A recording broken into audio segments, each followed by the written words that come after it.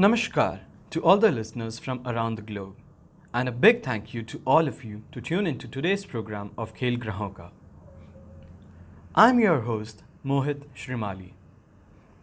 The topic for today's program is to dive into the world of astrology and understand from the point of view of an astrologer how the month of June 2019 looks for each of the zodiacs.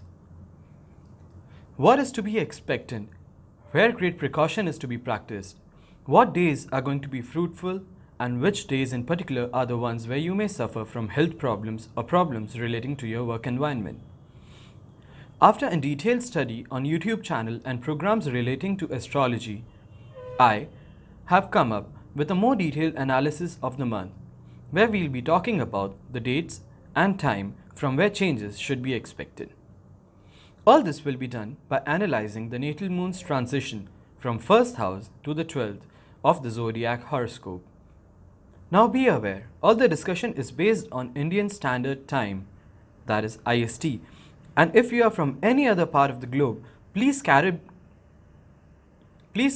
your clocks to IST for understanding the cause and effect of the month that we will be talking about during the program, and make notes of the same in your time zone. Special mention on two dates this month: a World Environment Day that falls on 5th of June and International Day of Yoga that falls on 21st June. Without wasting any more time, let's dive right into it and explore what the month of June has in store for us. For those who work in silence, their success speaks for itself. In today's day and age of accumulation of materialistic things to boost one's status, even at the cost of taking up financial help from peers or financial institutions, is a big mistake many make. For you though, this period of transition is all about success, achievement, happiness and positivity. A sound sleep relaxes you to take on the day with stride, with great confidence and head held high. You could close deals, achieve targets. This day will be full of energy. Siblings, friends and relatives will feel full support and support your decisions.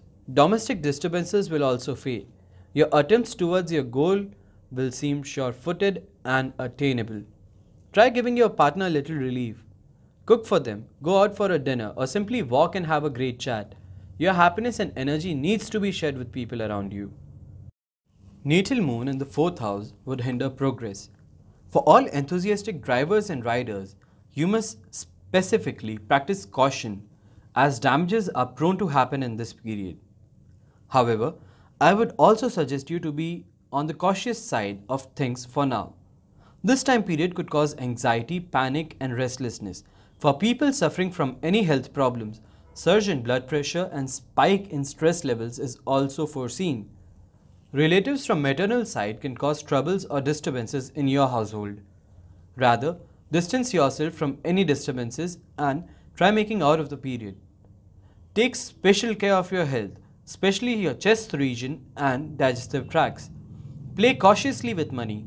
Restrain yourselves from pulling out of any investment or making investments in this period. Natal moon in the 5th house. The problem arising from the previous transition can still continue in this period. Take special care before it gets to a stage where treatment is unavoidable. You will feel demotivated and unappreciated. We speak about feelings as natal moon's transition to a very large extent tells us about the feeling of its native. The moon can also be held responsible for decision making. Remember, this is not going to last. For every individual, it is very tough to match others' expectation of how they should be, because every person has a certain perception of the person in front of him to how he should particularly act or react. Remember, try putting yourself best foot forward and not get agitated by constant questioning. Better to take a step back in this period and re-evaluate the scenario and your plan of action. While you are doing that, also make sure to account for any other unforeseen variables into your plan of action and accommodate for the same. Natal moon in the 6th house. Remember the investments that you did. Check on them timely. A right time to reinvest and reap what you have sowed. Health-wise, your trajectory has shown major fluxes from past few days. Thus, a recovery period in the ahead time is also foreseen. Special care is to be taken, however. The natal moon in the 6th house from the native's house exhibits progress and good health, rekindled spark in life and many more. However, caution must be taken when getting involved with the opposite sex as for any trouble. Overall, a good time to enjoy with your partner, financial gains, also enjoy health recovery and success. Natal moon in the 7th house. The next 54 hours are marked for utmost positivity around you, unhindered progress and uninterrupted bundles of happiness your way. This time period of natal moon's transition into the 7th house also signifies expansion of social circles or work circles, especially in the direction of the opposite sex. If you have been planning or desire to acquire a new asset, rather that be a movable asset or an immovable asset, a machinery or a vehicle, this time period is for you to move forward and make favorable dealings. This may also be a very good time to make short-term investments and accrue profits from it. This time period will boost your confidence and leave you feeling blissful. Health problems, stress, anxiety, aggression, pointless disputes, accidents due to careless driving may cloud you. Try to stay sober, hydrated, eat healthy and drive cautiously. If any conference is scheduled for the transition, example a teleconference, a video conference or an urgent meeting in your office, I would suggest you to stay calm and composed. The mantra for this transition for you is to forgive and forget. Keep your calm and think thoroughly about any actions you may want to take. Think about the actions and the repercussions. Before speaking, try having a filter so you may convey what you desire and that particular message can't be misinterpreted in any way. The natal moon's transition in the 9th house. It seems like the dark clouds won't leave your side. Constant self-doubt and body pain, specifically in hips, thigh and leg region is foreseen. A little ruffle with children is possible. Speak to your children as if they are the wisest, kindest, most beautiful human beings on earth. Remember, children are impressionists. For what they believe is what they may become. Be careful of office politics and projects reaching deadline. Giving a small amount of time to God will bring peace and prosperity. It calms you down and re-energizes you with new hope and clear vision. Possibly, you will also get involved in some charity work. As soon as the natal moon transcends into the 10th house, it would give you the feeling of surrealness, new energy and feeling of being blessed. Like you could take over the world. Lately your promotion is due. If so, and you had been expecting one, this is the time you may receive it. But remember, with promotion comes responsibility and authority. Use it carefully. Appreciations are in order from peers and superiors. If you had been planning to set up your own business, it is a good time to do so. Thus, due to the same, professional trips around the globe are also foreseen. Your little circle of most interested friends and family members are in full agreement and support of you. This is a really good time period for wealth accumulation and rise in name and fame. Natal moon's transition in the 11th house signifies end to petty issues.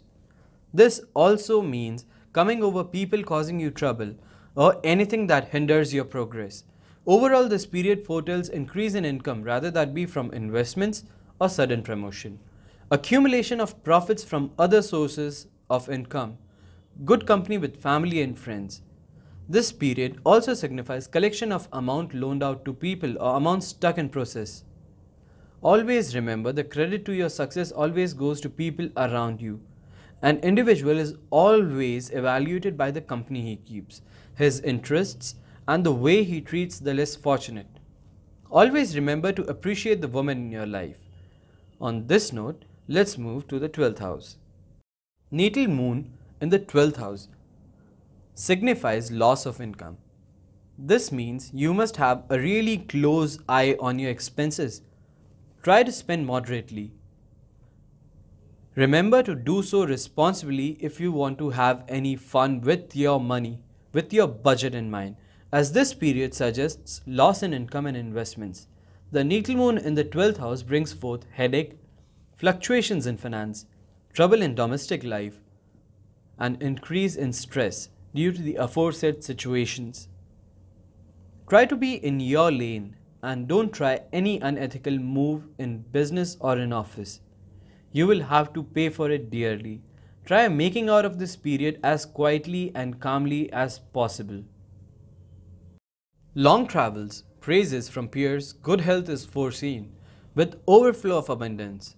The day or the upcoming period is marked for family and kids altogether. A reward if you say for the hard work you have put in the previous days. For all my friends in corporate sectors, especially in sales and marketing, target meetings and performance reviews are going to be a breeze. For any investors too, the time period is for really good growth. You are going to be appreciated for your work.